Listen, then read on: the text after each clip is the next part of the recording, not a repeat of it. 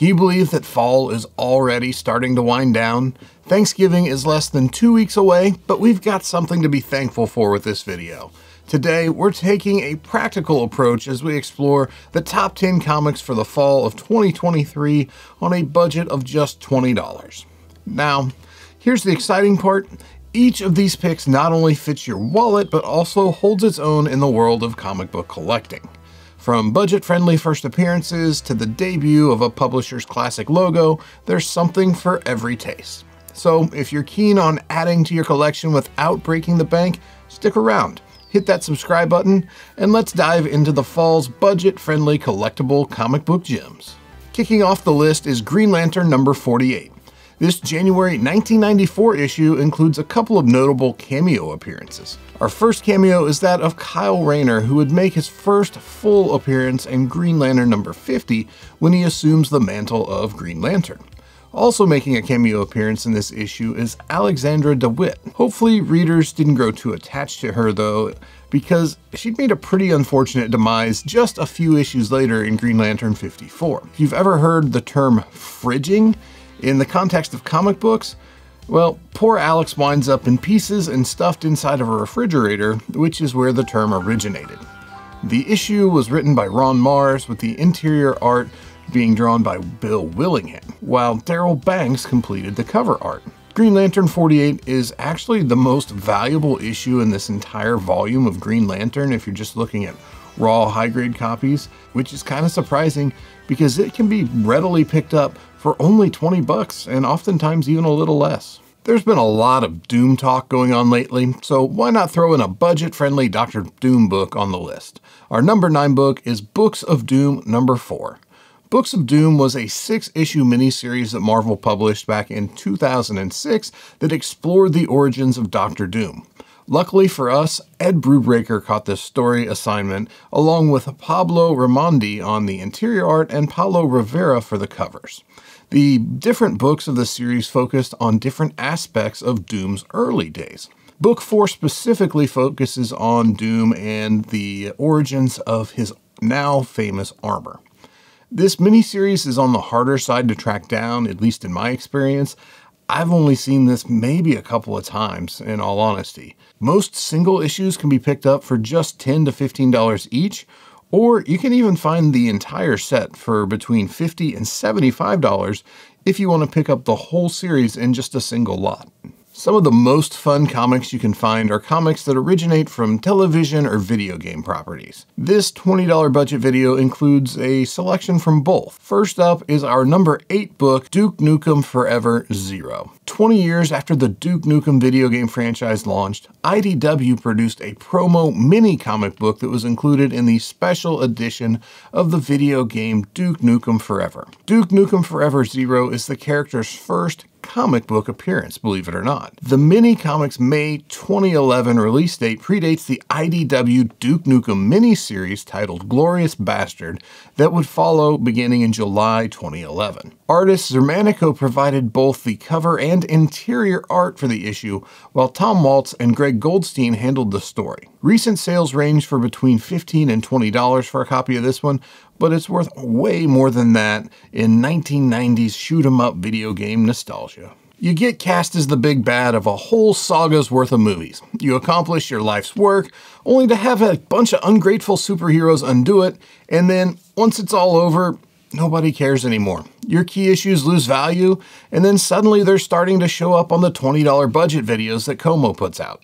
Such is the case for our number 7 book, Silver Surfer number 34. And who are we talking about? That's right, our guy Thanos. Published in February 1990, this Jim Starlin and Ron Lim collaboration features the return of Thanos, as Starlin would begin building towards what would become the Infinity Gauntlet saga. 10 issues later, the Gauntlet would debut and the Infinity Gauntlet miniseries would start the following summer, but it all starts here with the resurrection of Thanos. It's hard to believe that this book was between $50 and $75 just a few years ago at the height of the Infinity Saga in the MCU, but now there are multiple sales of high-grade copies for between 10 and 20 bucks. Who says that procrastinating is always a bad thing, right? Next up, we have the origin issue of one of DC's standout heroes from the Bronze Age in Showcase number 97. This issue is all about Power Girl. We not only get her origin story, but this is also the first solo issue devoted to the character. Power Girl's first appearance was in All-Star Comics number 58 back in February of 1976. 2 years later, in February 1978's Showcase 97, DC finally provides some backstory for her, and the story would continue on into the following issue. Now, despite the character's popularity, it would take another 10 years before the Power Girl would get her own self-titled series with the publication of Power Girl number 1 in June 1988. Showcase 97's creative team consisted of Joe Staton and Paul Levitt, with the inks falling to former EC Comics sci-fi great Joe Orlando. Recent sales are once again all over the place. You may be sensing a trend here, but there are multiple sales of near mint range copies for right at our $20 budget. If you've collected 90s comics for any time at all, you've likely accumulated a variety of cover types. You've got your die cut, acetate, covers with holograms on them, chromium covers, and so on. But I'm pretty certain you've got at least one book with a cover like our number 5 book, Spectacular Spider-Man 200. This shiny guy is sporting a classic 90s foil cover.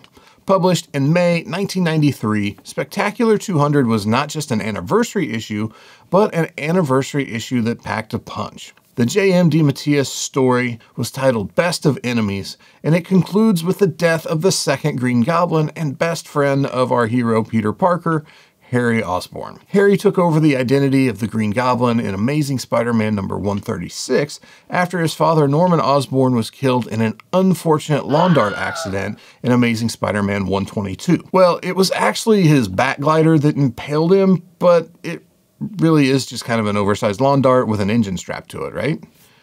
The cover and interior art were provided by Sal Buscema.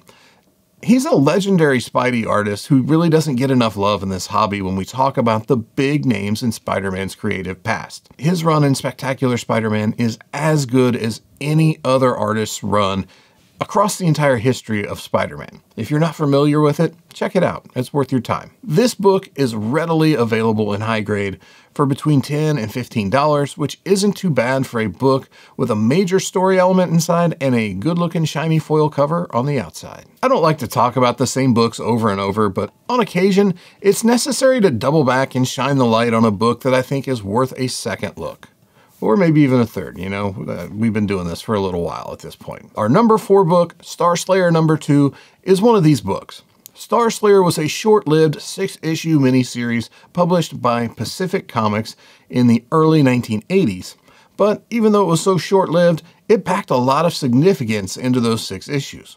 Most notably amongst those are the first appearances of Grimjack in issue 6 and the first appearance of the Rocketeer here in issue 2. The short 6-page story was written and drawn by creator Dave Stevens. Star Slayer 2 was published in April 1982. And in just 9 years' time, the character would go from the indie comic book scene with just 6 pages of story to being a Disney feature on the silver screen. The Rocketeer isn't the biggest comic book character in the world, but there's a fair amount of name recognition that goes along with him due to that Joe Johnston film. For me, the movie is a great throwback to my younger days, and the fact that Star Slayer 2 is attainable on a $20 budget is still crazy to me.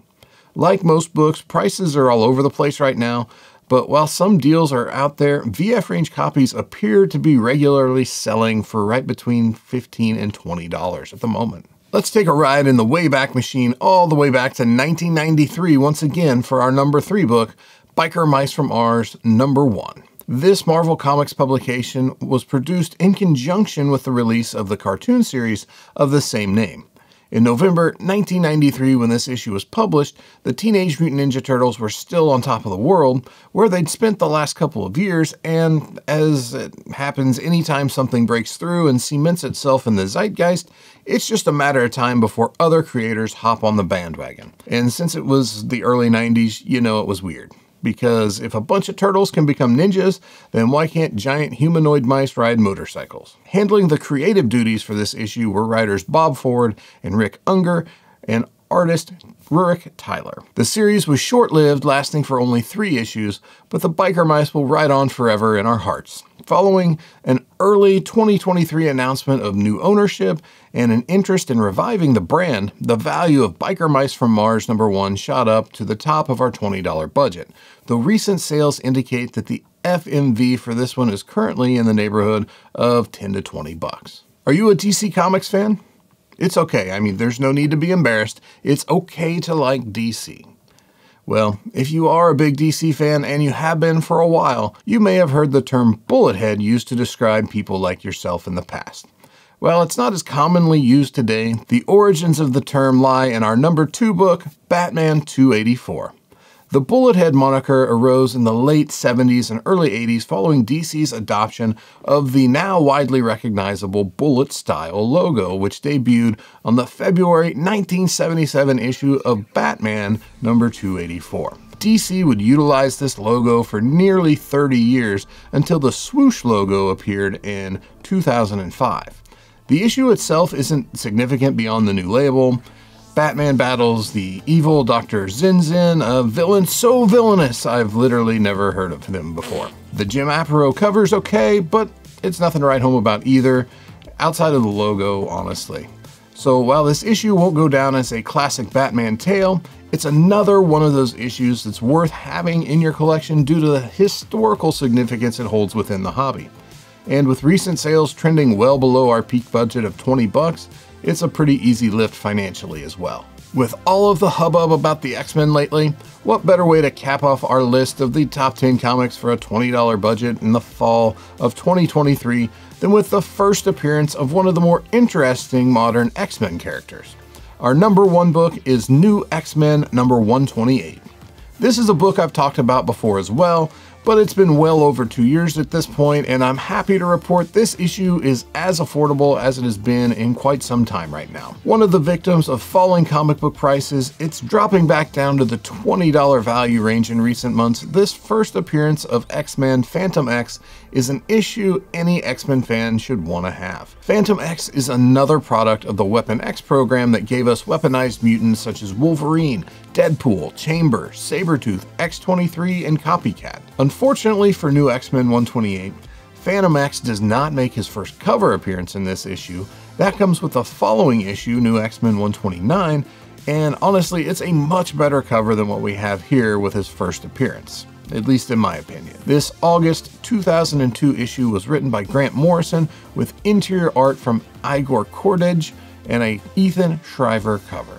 I hope you're enjoying the back-to-back top 10 lists. The plan is to keep them rolling for the next few weeks to finish up fall with a big quarterly video, and then to dive right into the winter selections with a new edition of the top 10 comics on a $100 budget. Also on the calendar is a festive top 10 list, and you never know, I might just throw in a new collector's series or key for every budget list before we bid farewell to 2023. Here's another reminder that I will be in St. Louis on November 26th for the Spectre Club comic show in Shrewsbury, so if you're in the area, come out and see us at the show after you've had all of that quality family time that you can handle. Collect responsibly. I'll see you in the next video.